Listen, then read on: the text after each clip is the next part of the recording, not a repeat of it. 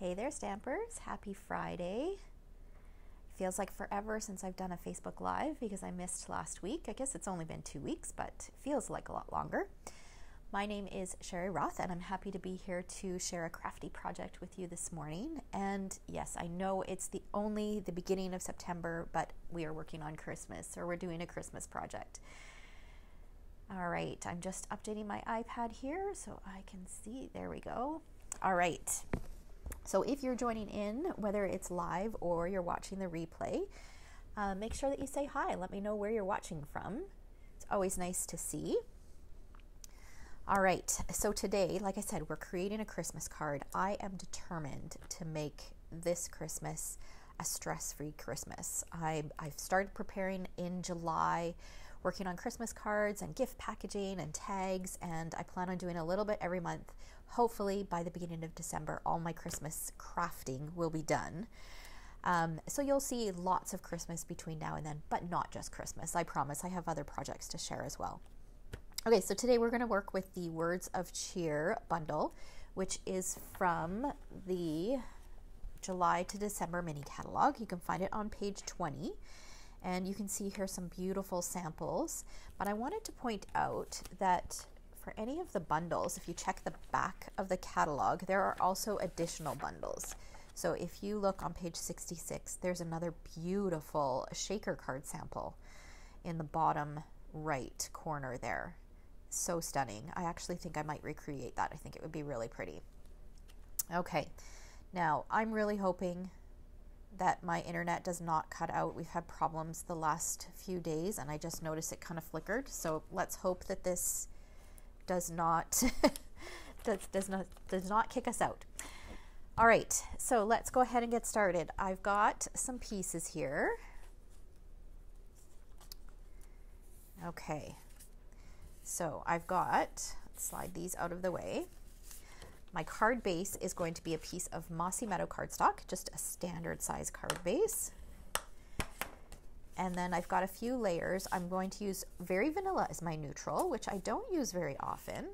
So this Very Vanilla, I believe, measures 4 by 5.25. Oh, no, it might be a little bit more. I think it's 4 1/8 by 5 3/8. Yeah, because it's just got a tiny little bit of a border. And then I've got a piece of Mossy Meadow that is 4 by 5.25.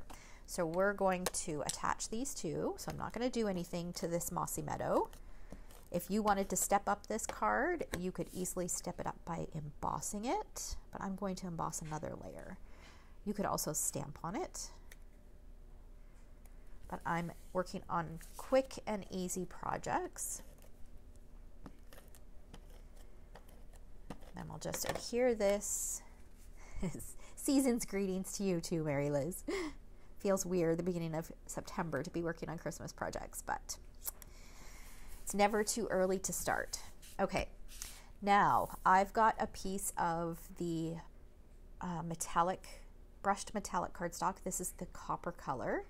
This measures, I don't have my measurements written down, 1 3/4 by 5 inches.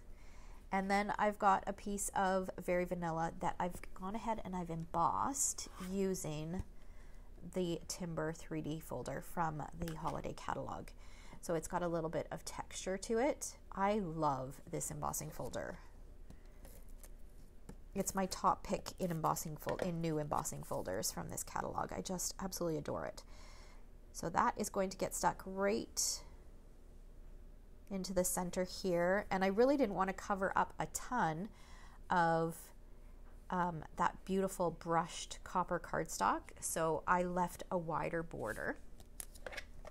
And then this is going to get attached to our card base on the left, and I'm going to leave an even border top, bottom, and on the left hand side, just like that. This is for the inside. We are going to do some things to that a little bit later. Now I've got some more scraps of cardstock here. Okay, so I've got a strip of white and I've got a piece of our adhesive sheets, and I'm going to adhere the adhesive sheet to, did I say white? Very vanilla. It's not white. So I'm just going to peel off the backing here and adhere this to the back.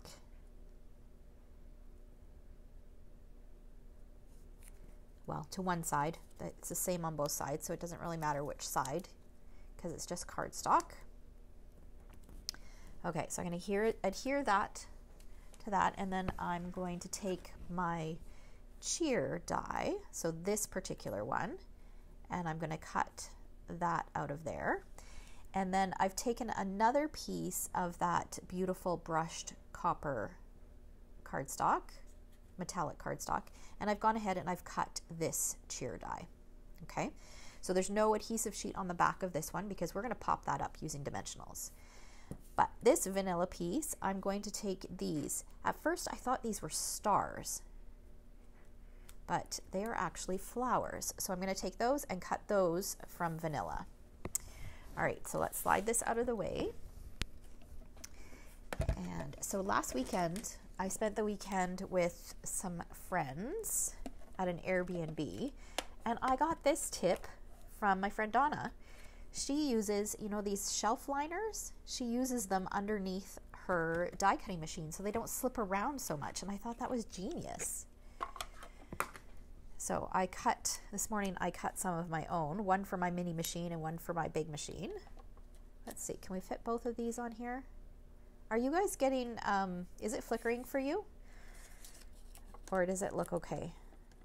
Because I keep getting notifications that my Wi-Fi connection is weak. So hopefully you guys are seeing this.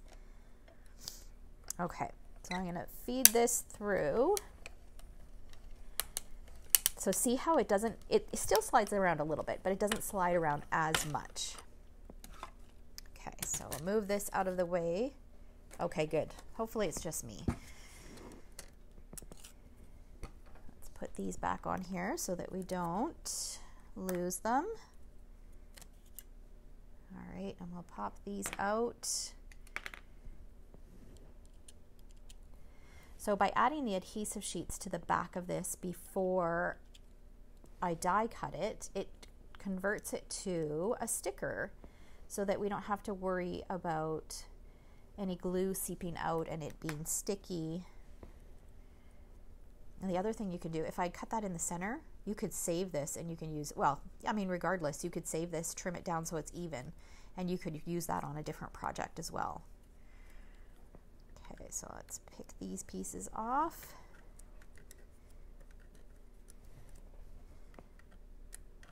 All right, I think it's time for a new mat. This bottom mat is quite worn here.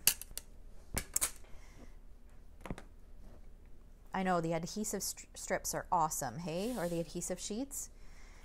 All right, so let's go ahead and we will adhere our letters to our cheer. So you can use this as is, or you can layer it, which I think it looks really beautiful layered. Just peel off the backing, and I find my tweezers so helpful for this to get it lined up nicely.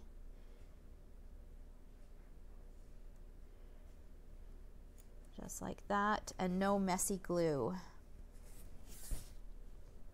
especially on the metallic cardstock.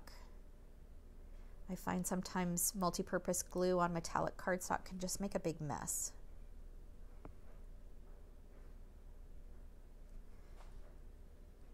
All right. I think I'm going to have to get somebody to come in and check our internet because this is crazy. The other day I tried to do a Facebook Live and I got booted out 3 times before I could actually get it to work. And the thing is, our router is like right beside, like it's right in my craft area. So it's not because I'm in a different part of the house. Crazy. All right, couple more letters here. I know that, right? Because it's a glossy finish, it smudges so easily when you get that glue on there. So whenever you can, adhesive sheets are a much better choice. All right, there we go. And then on the back of this, I want to pop this up using dimensionals. So I'm going to use some mini dimensionals, actually, and I'm going to trim them. So let me grab, I don't want to use my paper snips. We're just going to trim these. Can you hear the music in the background? That's our dryer. I forgot to close the laundry room door. And it makes so much noise. All right, so we're just going to use half of a few mini dimensionals to put it on the back here. It's one of the perks of working from home, is being able to do laundry while you're working. All right, let's do one more here. Okay. All right. Does anybody else love using tweezers? This is a new find for me. I've always had them in my collection, but just lately I've been using them more and more, and I just love them. I feel like I have so much more control. All right, this is going to go right on here, right in the center. And now you could leave it just like this. It's a pretty card, it's simple, but I wanted to step it up a little bit. So that's where these little guys came into play. So I am just going to kind of fold up the petals on a big one and then a little one. And then I'm going to use a mini glue dot and just stick a mini glue dot right in the center of the flower. Peel off the backing.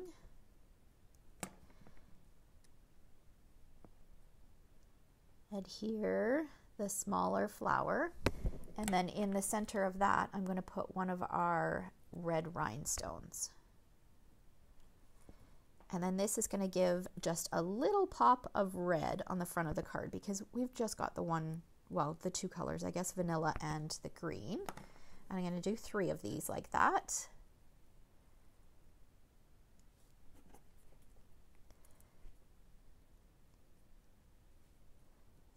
And this one. So does anybody have any fun plans for the long weekend? We are actually going wedding dress shopping. How fun is that? We're doing that this afternoon and then again on Sunday. I've got a few appointments. I'm very excited. And then I've got team meeting tomorrow, which is always fun. I love our team meetings. We meet the first of every month, the first Saturday of every month. And we stamp together, we chat, do some recognition. It's lots of fun. All right. Okay, there we go. Now we're going to add these to the card. Some of these are going to go on flat and some are going to get popped up. So I'm going to stick a mini glue dot on the back of this guy, and it's going to go right here, just flat. And I'm going to use my fingers and just kind of pop up these petals a little bit just to give it a bit more dimension. And then the next one is going to go on flat as well. And it's going to go right here. Again, give it a bit more dimension. And then this one is going to go on with dimensionals. So I've got a mini white dimensional this time, and it's going to get popped up right there. Okay, sorry about that. Okay, and now,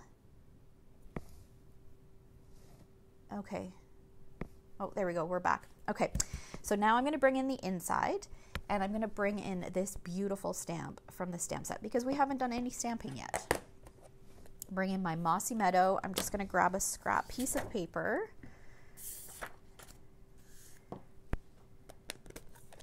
And now my Mossy Meadow, I need to order a new one. My Mossy Meadow is a bit wonky here. We'll see if we can get a good enough impression.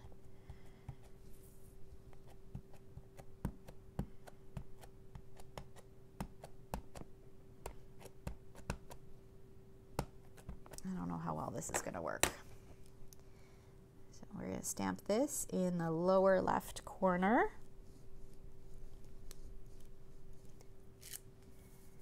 And then I'm going to leave the green open because we're going to stamp our envelope to match. But while we've got this here, I'm going to choose the greeting, Sending You Christmas Cheer. This is from the Words of Cheer stamp set, and some real red. So I wanted to pull in the real red from the outside of the card, that tiny little bit that we had on the outside.